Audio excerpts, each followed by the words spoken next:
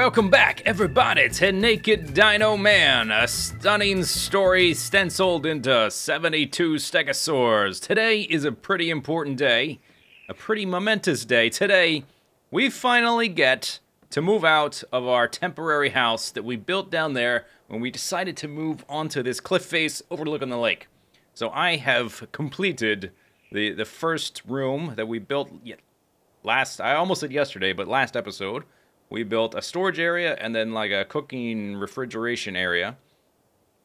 Two rooms on top of each other at a cool angle, and bam! Look at how awesome it looks when everything has been finished off. I've replaced all the thatch with stone and wood. I painted up the walls. The angle looks nice. The roof looks awesome. I'm super duper happy about this, and we can finally get rid of Mr. Temporary Residence down here and have more room for things like storing our dinosaurs. We might set up a farm. So let's tell you what, let's grab a Pteranodon and I'll give you a short tour and some aerial views. Look at how, man, this just looks so cool. The angle looks awesome. I really like the way the roofs turned out. I used a similar idea as over here with partially flat, partially peaked, and that just worked out with the way the overlaps worked.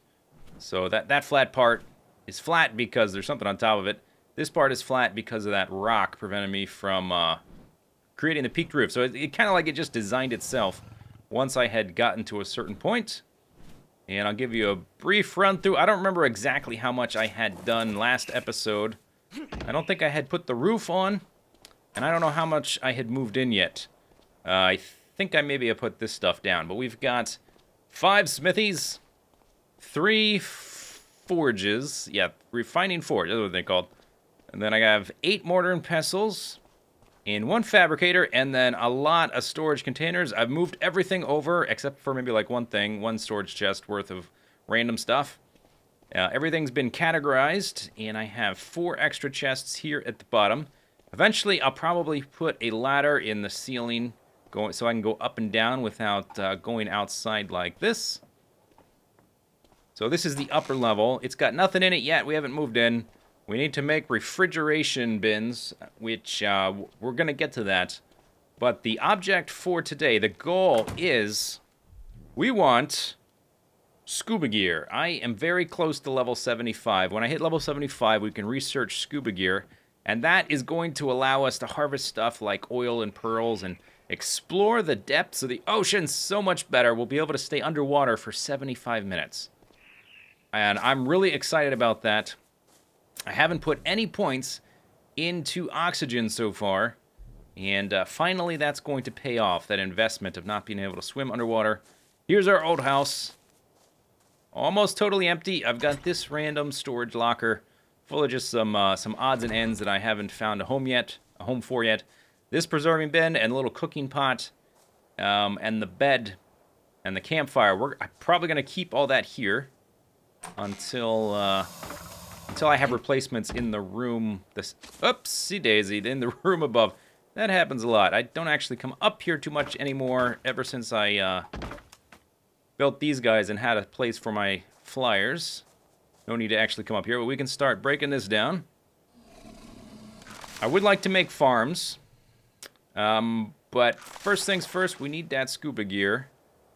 Because there's a lot of, we need oil and pearls, and we need them in large amounts. And so the scuba gear is going to allow us to more efficiently gather materials for other things.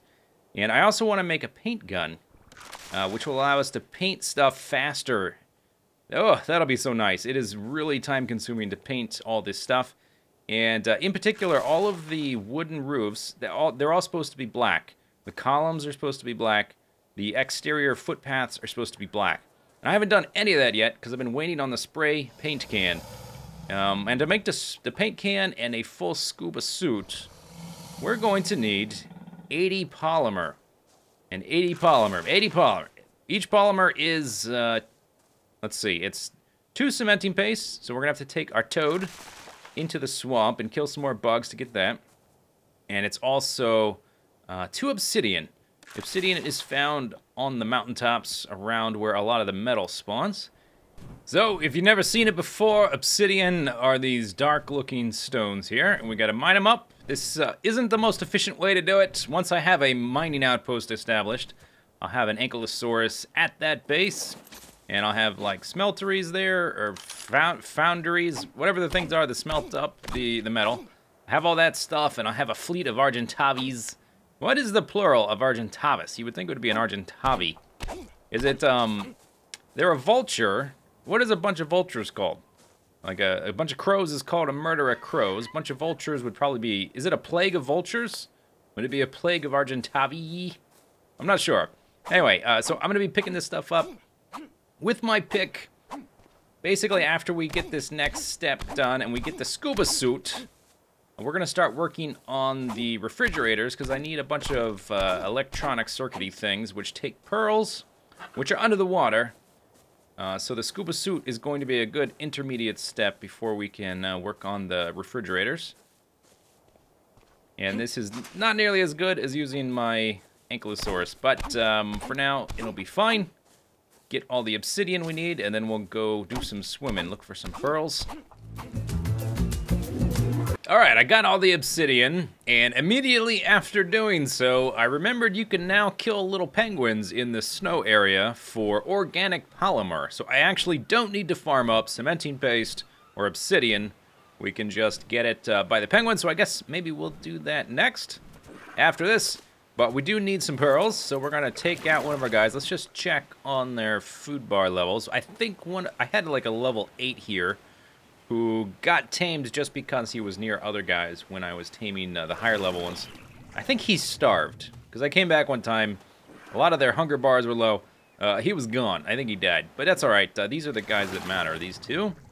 So we've got not an aardvark and aardvark. They both seem fine. Let's see, do you have any meat left on you? Probably not. Nope. Well, I guess we'll have to try to kill a few things. You can fight with these guys, they're just not very good at it. Well, we got to try to track down some pearls, which are kind of hard to find. I think we need to find kind of like the barrier reefs. I think that might be where the pearls are located. 10 pearls, and I'll never have to come back down here without a scuba suit. All right, found some pearls, found a few clams really deep underwater. This is why we need the scuba suit. So I can barely do this on one breath of air. I'm probably gonna take some suffocation damage. And let's just hope there's no plesiosaurs or anything like that down here. Oh, I see more. There's more clams right around the corner. Awesome. So I think you don't need... Yeah, 17 pearls. Oh, that's way more than I need. Oh, we're done. Yes. Okay, back up to the air. But since those other ones are so close, I think I'm gonna go ahead and snag them. There's no plesiosaur and no sharks nearby. I think we can do it. Hopefully I don't die and lose my stuff, because that would stink. But since they're right there, let's just go ahead and grab them. This is why we need the scuba suit so bad, man. I want to explore down here. I'm so excited to explore, but we can't. I can only stay down here for like 3 seconds. There's more. Oh, look at how many there are.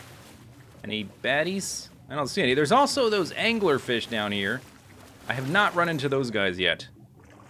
Okay, grab those. It's just like picking up berries, basically.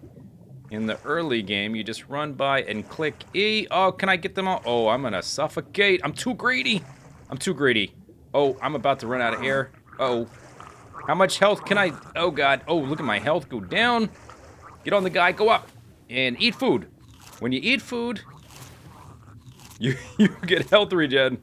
Oh, wow. This is gonna be close. It's gonna be close. Eat the food. Chug it. Okay, eat. Oh, my gosh. Oxygen. Wow. 20 health. If I hadn't been chugging all that food, yeah, I would have died. That was really close. My bones are broken, but I got 150 pearls exactly. That is what we need. So now we just need to level up. I guess to accelerate the level up process, we should go kill some penguins. Alright, so before we head off to the ice mountain to exterminate the penguin horde, we've got to craft a special item. My character, I've been building my character in a weird way. When I first started the game, I looked at all the stats, and I looked at what stats people put their points into, and I noticed nobody put any points into fortitude at all. It was an unused stat, so I immediately said, I am going to base my entire character around fortitude, which allows you to tolerate the heat and the cold, and also gives you some resistance against torpor effects and poison and stuff. So that's why I run around naked, because I wanted to try a fortitude character just for fun, because nobody else uses it. So I've got, just standing here, a hypothermal insulation of 254, and a hyperthermal insulation of a 197. That's a lot. But even with all that, I still have not put enough points into this fortitude stat to be able to go into the snowy area without freezing during the night. I've 34 of my levels, 34 of my level ups have gone into that. Okay, so this is what we're gonna make. We are going to make.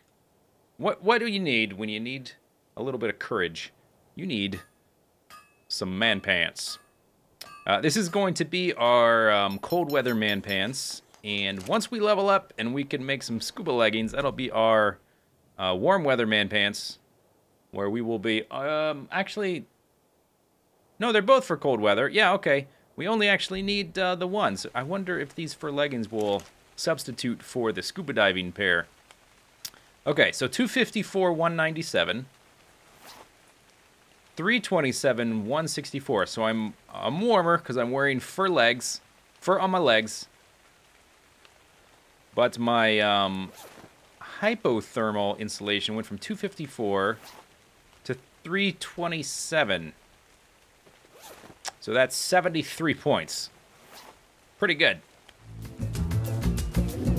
All right, here we are into the snowy area. There is one of my first starter houses before this place was covered in snow.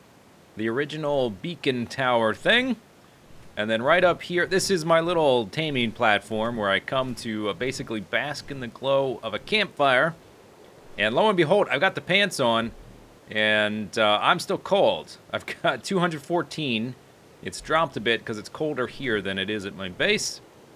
You know, the temperature does fluctuate though, so most of the time I should be okay. We gotta locate some penguins and maybe pick up some beacons when we find it. I think the penguins are going to be located on the ice. Okay, now I'm merely chilly. I'm no longer freezing. Somebody's got a boat right there. There's a T-Rex. Why is there a T-Rex? Oh, that's Ethos. Why is there a T-Rex in the snowy area? I'm not sure. Maybe they should have a woolly T-Rex for this area. That would be kind of funny. And he is, well, he's just having fun with the locals.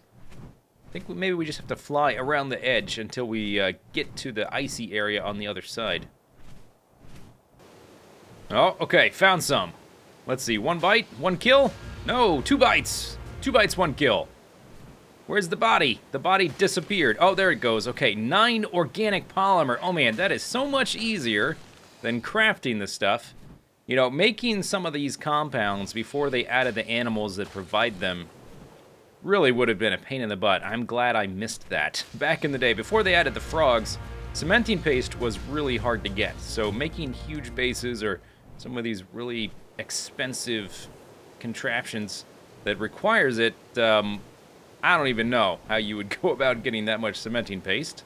Let's kill a few more, and then maybe we'll do a little tally just to see how many we've got up to. We need 80 of these polymers, and this is way faster than using my pickaxe on the stupid obsidian. All right, let's recover some stamina. Look in the inventory. Not that. Whoa. Okay. Sorry. All right. Looks like we've got a friend here. Hey, buddy. And you're dead. Oh, level 16. What were you even thinking? So, we have picked up in this short little time. Oh, they go in stacks of 10. That's annoying. Organic polymer. 1, 2, 3, 4, 5, 55. Wow, that was quick. Okay, 55. We only need 25 more, and we are set. Although I'll probably just stick around here and kill stuff until we level up, because that's probably a good way to gain experience. The other way to gain experience is to craft things. So I might go back to the base and craft up some more construction type stuff, some walls, some ceilings, all that kind of stuff. That's how I've got the majority of my levels. There's also a bunch of crystals here. And I am freezing, but my health isn't dropping that fast. Freezing can mean different things. So right now, oh, look at this. I'm losing 0.1 health per second. That's actually pretty good. Normally, it's much faster than that. So I can hang out here for quite a while. And, ooh, that's an ice cave. I don't know if we're prepared for that. Maybe we'll get the purple beacon. Maybe we should check out this ice cave. I'm kind of curious. This is we're probably not quite equipped to take on whatever is in here. Oh, and looks like the opening is quite narrow. Okay, let's just poke our nose in. I'm on a mission to get this scuba suit. Oh my gosh. Okay, stay put skis, Firehawk. And I'm no longer freezing. Okay, this is really cool. This is the first time I've been in a cave. I think that is somebody's pteranodon. I know they've been trying to glitch. No, that's a bat. Okay, let's why am I not moving? Okay, let's leave. I've got the combat sound. There's all kinds of nasty things in these caves. And I don't want anything to do with it yet. We will explore that at some point. But right now, we're on a mission. So I managed to finally level up, and we need to craft this stuff fairly quickly, because what I didn't realize right off the bat is that this organic polymer stuff is organic. Yeah, it's gonna spoil. It is going to spoil. I've got a ton of it. Let me just sort of take all of it off of my bird. And I don't think the timers change. I don't think it's like meat, where the animals act as a mini preserving bin. I'm getting like 1430, and, well, this one's about to run out. But doesn't matter if the time changes or not. What's important is that timer is going to run out, so I need to grab all this stuff. What's my weight at? This stuff's pretty light. I'm probably fine. Is that all of it? I've been killing all kinds of stuff. Look at all of the meat on him. I've even dropped tons of meat on the ground a couple times. And I got a blueprint for a lamppost, and I found a apprentice metal pick. 140% damage, and 100 and something durability. That's pretty good. Okay, we're going to dump all the stuff in here. Actually, let's level up first. So, level 75. Yeah, fortitude. That sounds like a good plan. All the way down at the bottom, we shall find the scuba suit. Oh, really? Okay, so we've got to unlock this other stuff. Hide hat. Hide shirt. Hide boots. And I've already unlocked the hide pants. Okay. So let's learn the hide stuff. If they didn't make you oh, cloth. All right, I got to learn all the cloth stuff. So this feature, I think a lot of people misunderstand its purpose. If the higher level stuff did not have prerequisites, people would go through the entire game hoarding their points until they got to the end game and would never learn anything. And so what it does is it forces you to enjoy the content all the way through by making sure you don't skip the early and middle game and save all your points for the end game. Hide. Okay, that was cloth we just did. Now we need to do the hide. And I've got tons of points, and I saved them just for moments like this. Now we should be able to do some of them. No, we need scope attachment. Metal water reservoir. Okay, we can do this one. There's the flippers. We don't really need to do all these. I'm just doing them for fun. And eventually, once I can make some more complicated stuff, there is a type of food you can make to reset all your points all together. Homing underwater mine. Wow. Okay, that's not what we're after. So we need metal water reservoir. Okay, cool. I was probably going to make one of these eventually anyway. So that'll allow us to learn the scuba tank, the most important part.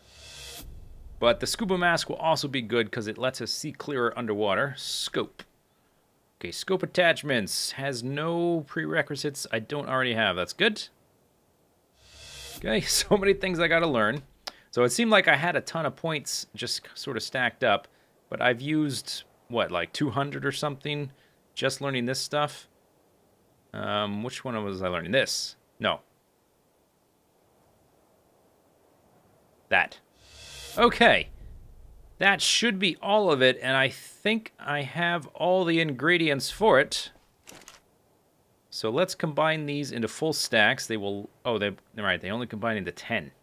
I guess that's why they only go up to 10, because of the fact that they decay. If they went higher than 10, the stacks would last much longer, right? So I guess that makes sense. Otherwise, it would just be far too easy to get tons of the stuff and just keep it forever. You need to use it in a timely fashion, since it is so easy to kill those penguins. But I like the idea. There's an easy way to get it, but it doesn't last long. There's a slower way to get it, but it'll last forever if you get the non-organic version. Okay, so let's go ahead and go into armor. Scuba. What are we missing? Fiber. Bam. Okay, let's do the pants. Oh, we have to turn it on, right? And it runs on gasoline. Craft item. Craft item. Craft item. And craft item. Alright. And while those are getting made, I will go ahead and put the rest in here. I guess I should probably try to craft something with all this stuff before it runs out.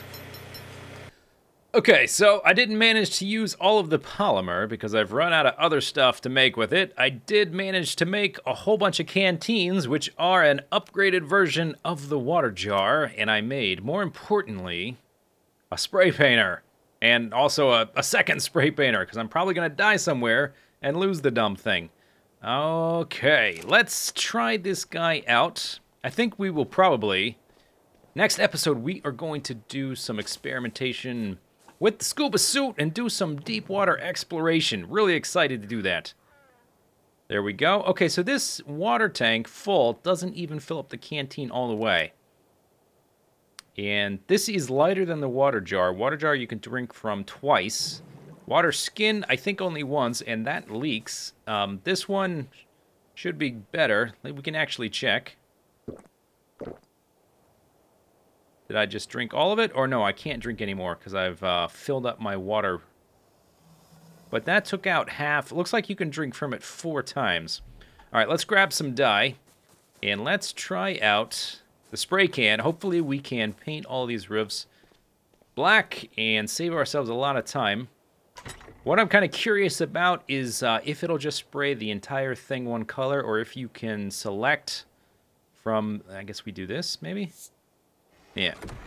If you can select the different kind of parts of the item, for instance, this thing, most of the bricks are magenta, and then the wood there is painted black. And I should probably grab a flyer, just so I can get up. Let's go up to that roof. Okay. Here we go. This has been a long time coming. Spray. Oh. Okay, how do I enable and disable all that? I tried to hit... What about scroll wheel? No. Right click? Ah, okay, so you hold down the right mouse button, or whatever your alt fire is set to, usually right mouse, so that the spray painter gets turned like that, and then you can use the number keys. So for the roof, I think at least right now I might give it some highlights in white or magenta, but for now let's just try spraying it. Bam! Oh, that's so nice! Oh, this is so much faster. This is gonna save me so much time. It is ridiculous. Wow! The normal spray paint, or not spray paint, but the normal spraying mechanics where you have to hit the thing, or painting mechanics, not spraying mechanics, the normal painting mechanics where you gotta hit the thing with the paintbrush and then select and click and select and click and select and click. It's extremely time consuming. Look at this. Okay, so I just want to do some and then just fly up for a look at it from a different aerial view. See how that complements the overall feel of the place. I want this to look like a Decepticon Death Fortress. Let's grab a faster flyer than our Argentavis. Oh yeah. Oh yeah. Death Fortress incoming. All right, one last thing. Let's try all these columns. Is the sun about to set? I want to see the view from the lake. Oh, wait. Okay, so I've got to re-enable all those. Okay. There we go. We can probably also do animals like this. I'm not sure. And I'm spent. Did I run out of dye? No, I didn't. Okay, it doesn't automatically re-dye itself. And now we've got... Okay, that's annoying. We've got to re-enable all these, but that was only one piece of dye for all of that. That's far more efficient than the default mechanics. If you use a paintbrush, you don't get anywhere near that amount. Take that. Stone column. Get an update. I don't think I can climb up from being down there without a bird to fly back up with. So let's just do a few, just so we can kind of get an idea for what it's going to look like before I paint everything in one big go. All right, there we go. Okay, so where did I leave my bird? Right there. Oh man, this is going to make building this base so much faster. Sun's going down. Let's take a... Oh, come on. Let's take a look from out here. Oh, yeah. Decepticon Death Fortress. So, I guess that's it for this episode. Next time, we shall explore the ocean and not worry about oxygen. Hope you guys enjoyed the video. See you next time. Bye-bye.